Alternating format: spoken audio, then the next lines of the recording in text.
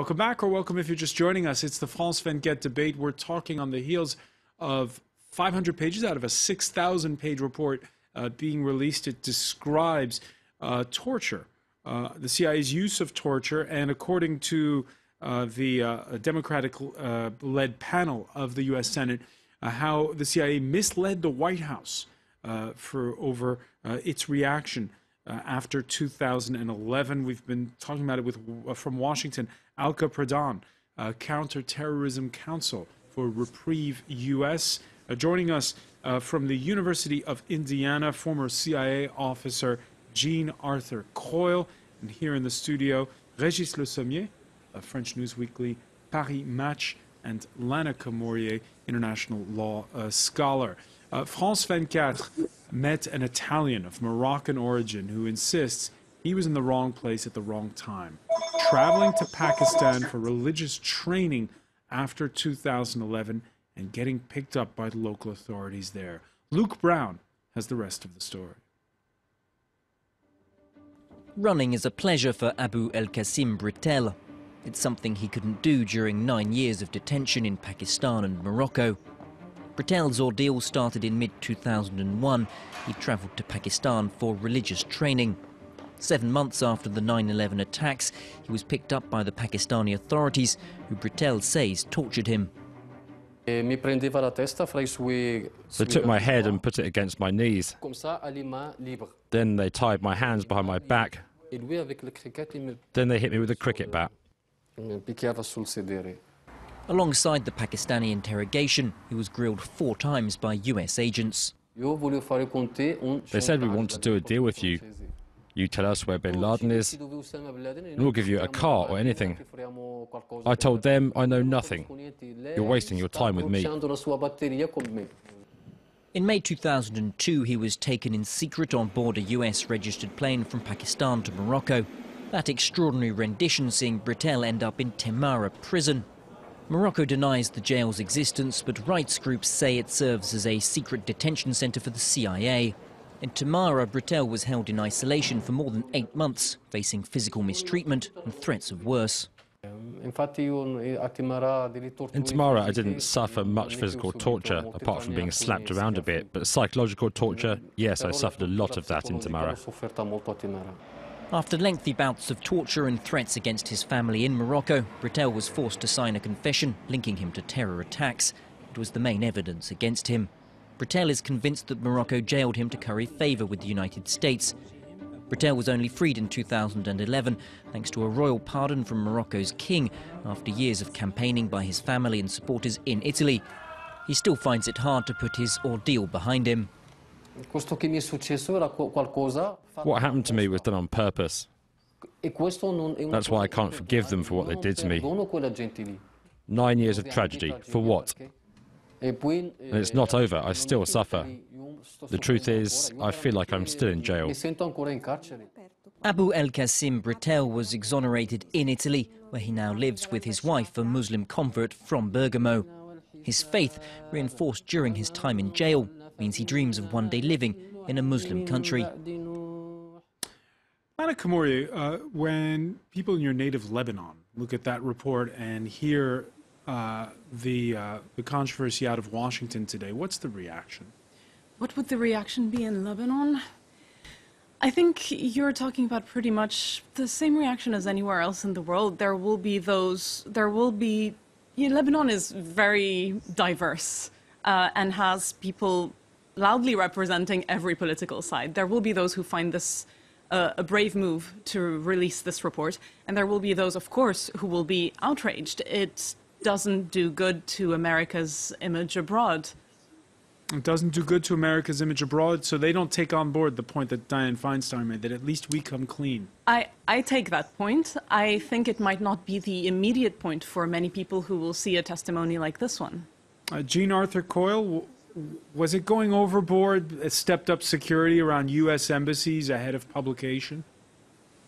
No, it's a good preventative measure. I'd like to raise for your group's consideration the reaction of this report that's going to be within the CIA by, say, mid-level officers who next week are told, go out and find members of ISIS and try to stop a terrorist attack by groups today.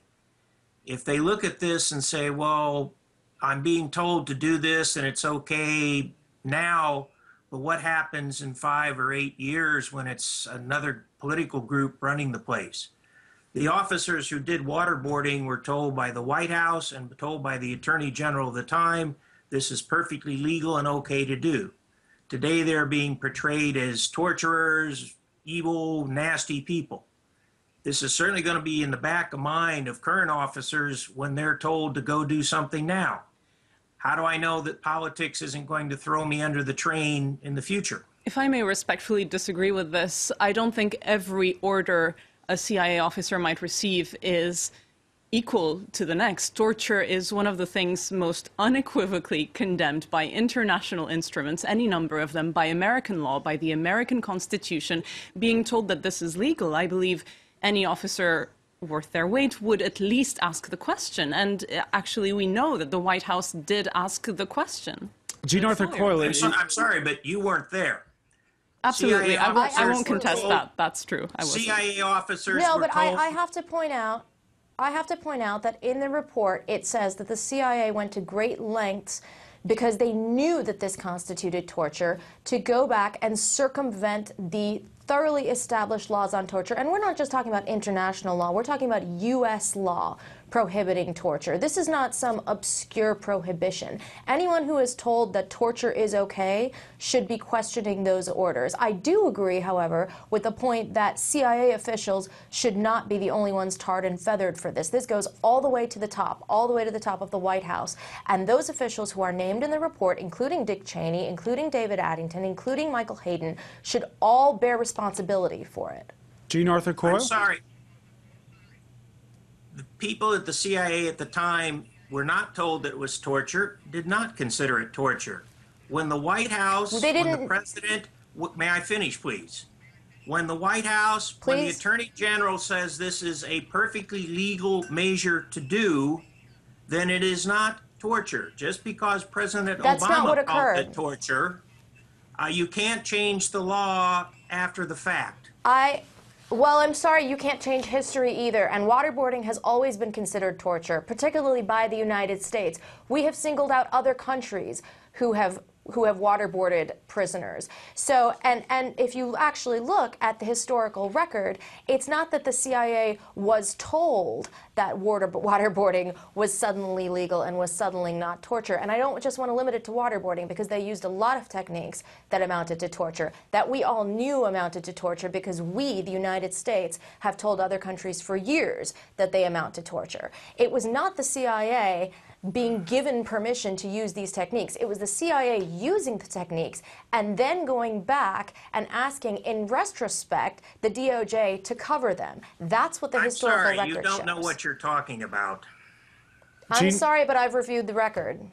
Jean Arthur Coyle, sorry, follow that up, please. Why are you saying that? Well, she's making up her own facts of history. The CIA took measures only after being told by the Attorney General's office, you can do this, you can do that, you can't do this. I don't care what that's she thinks she's absolutely bad, inaccurate. but, The report today... Well, then we'll just agree to disagree. You're entitled to your own fantasy view of history.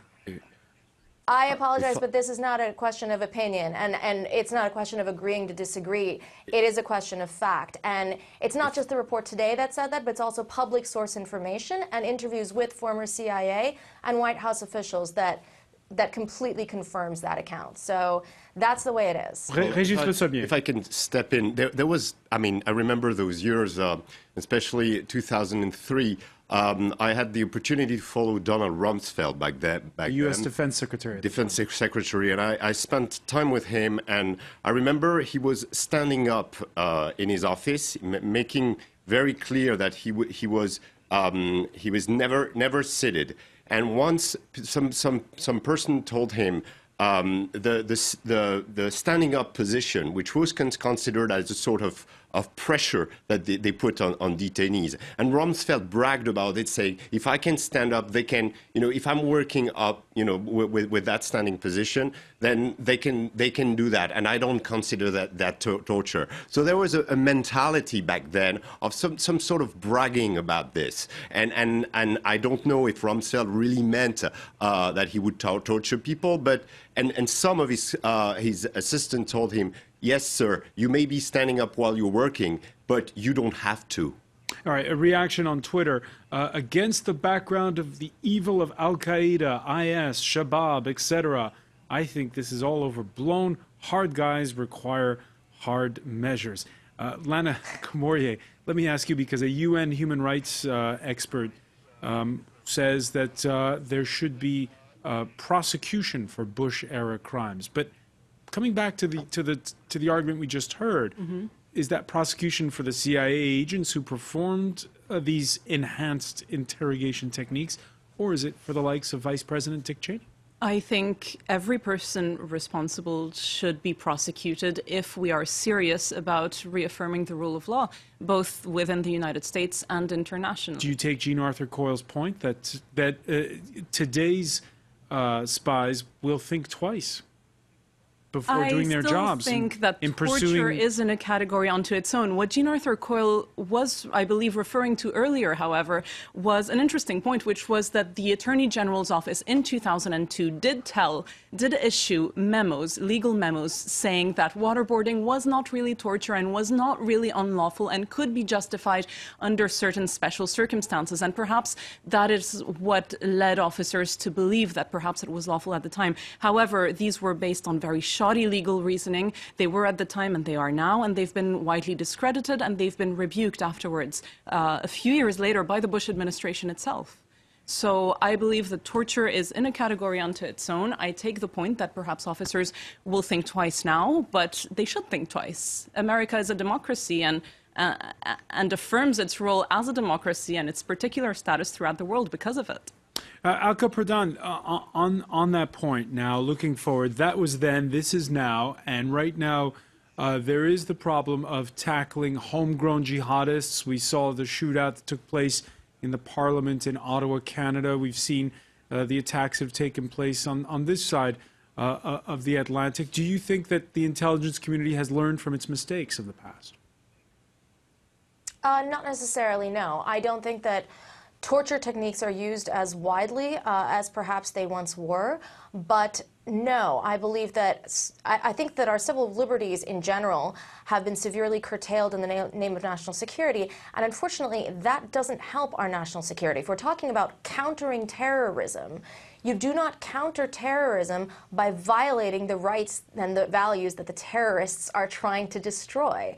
We're destroying the own fabric of our society by attempting to counter terrorism in this way. So no, I heard the blowback that, about the blowback that if we were to release this report, our troops would be put in danger. You know who put our troops in danger in the first place?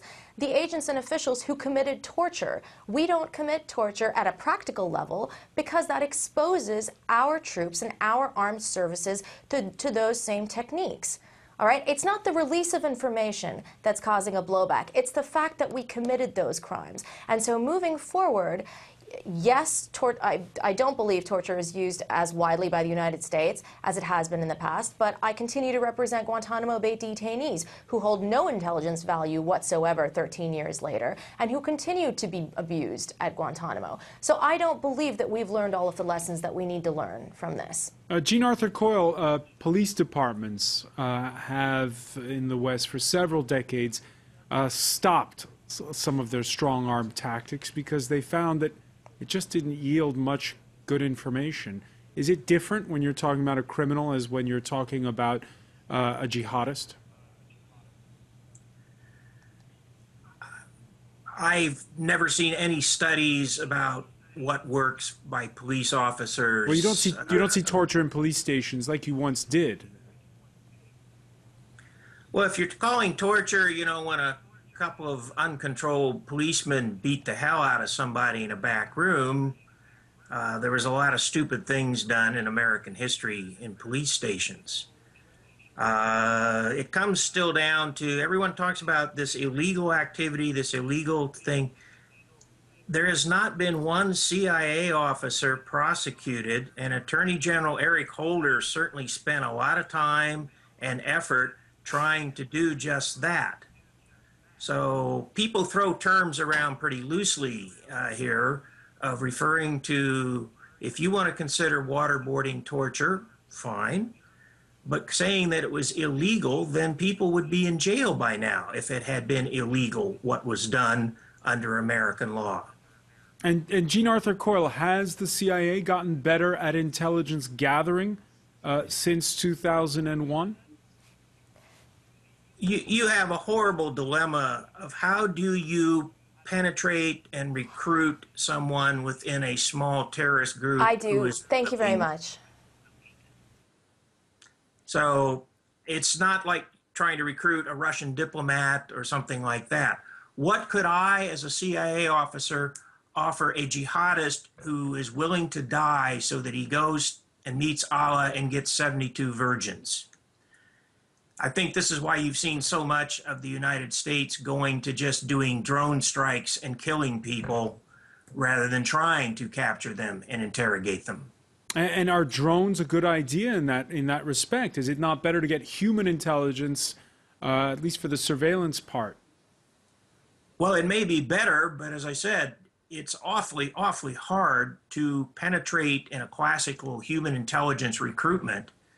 And what can I offer someone? And if the various groups say, you can't do anything other than, you know, raise your voice sternly at a terrorist you've captured, and you're not going to do waterboarding or anything else, what's the point of capturing them? You might as well have just done a drone strike in the first place. Lana Camorri, are drones the only game in town in some instances? This was a famous quip by Leon Panetta back then, and in a lot of ways I think it has seemed like the only game in town to American policymakers, but it's definitely not a cure-all, and they pose a whole new set of legal issues onto their own. And not least, they've killed a lot of civilians, and that has been shown, especially over the past, 5 years, I believe. So no, they're not a panacea. They are certainly convenient for American armed forces, in the sense that they don't put American soldiers at risk. But for now, the U.S. is one of the only nations using drones militarily. If you only start to think of every other nation doing what America is doing, you see the extent of the problem we'll have on our hands. Well, drones certainly have been the President Obama's favorite toy. He's my opinion, employed drone strikes on terrorists. I mean, far more than President Bush. Actually, the drone program started in 2006 under Michael Hayden, and Bush left office in 2008. So Obama, it was a favorite. Both the combination of using JSOC and drone strikes have been the favorite toys of that current administration. So. And who carries out these operations? Is it the CIA or is it the Pentagon? I mean, technically, the drone program should have been backed into the hand of the Pentagon, but I think there's still in the hand of the CIA. I'm not sure about that, but I think the CIA still holds on the drone strikes very much. I believe it's mixed responsibility for those. It's both the CIA and the DoD, and this obviously poses questions in terms of legal responsibility. Who is going to be responsible for it? CIA officers are not accountable the way soldiers are. Yeah. Jean Arthur Coyle? And this is one thing. It is. The military runs some drones. The CIA runs some drones. I personally would like to see the CIA get completely out of the drones. This is why you have a Pentagon. If you're going to be flying something over and killing people, this is what the U.S. military is supposed to be doing, not the CIA. Well, that's the whole debate about the militarization of the CIA, which happened a few years ago, and it's still going on. And Régis, when you compare with other intelligence agencies, how are they handling detainees the same way? Well, also just taking on, getting information on who the enemy is with jihadist militants the same way. Well, the French and the British have certainly different methods. The British likes to go very, very far in observing, picking information, and using human intel. The French have been good at going after the cells, and we have experience that backs far before 9/11. With current terrorist strikes on our soil in the 90s, especially with the GIA, the Algerian-born terrorist group, and we've had, I think the thing with all this basically lies to what happened in 9/11, and I think the U.S. was very much caught by surprise back then. They had not much intel on who were their enemy back then. They found themselves really unprepared, and I think they had to catch up. And this probably pushed the Bush administration to such extent that to actually slip away from American values and conduct these anti-terror program that amounts to torture in many times. But I'd like to, if I may, finish on a lighter note. I just read a comment from the New Yorker Andy Borowitz, who says, Bush blasts the CIA torture report without reading it. So I guess he's still strongly pro-torture and anti-reading. Okay. We'll leave it there. New Yorker satirist Andy Borowitz. I want to thank you, Régis Le Sommier, Lana Camorier. I want to thank Jean Arthur Coyle for being with us from Bloomington, Indiana, and Alka Pradhan, who is with us from Washington. But stay with us because our Media Watch segment is next.